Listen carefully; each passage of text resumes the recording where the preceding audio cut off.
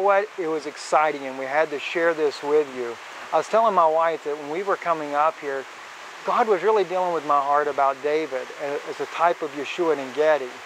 And just as we finished this clip a few moments ago, was getting ready to leave here, and then the Holy Spirit revealed to me another thing, that David was typing the Son of David, which is Yeshua.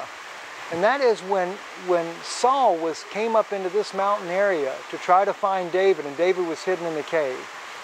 God puts Saul into a deep sleep or something, and David goes into the cave and takes and cuts the corner of his garment off.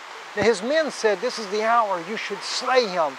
The enemy of God, you should slay him." And David said, "Far be it from me to touch God's anointed." And what is this? It's incredible. Saul represents Israel in their exile of their blindness, of not knowing who Mashiach is.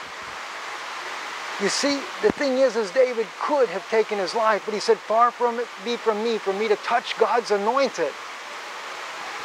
And Israel is the anointed of God. And his men, they wanted to take his life. They wanted to kill him, just as many people have wanted to annihilate the Jews today. But this is not what God wants. Do not touch his anointed. In fact, when Saul and his sons end up dying in battle, they end up the same place that the prophet Samuel is.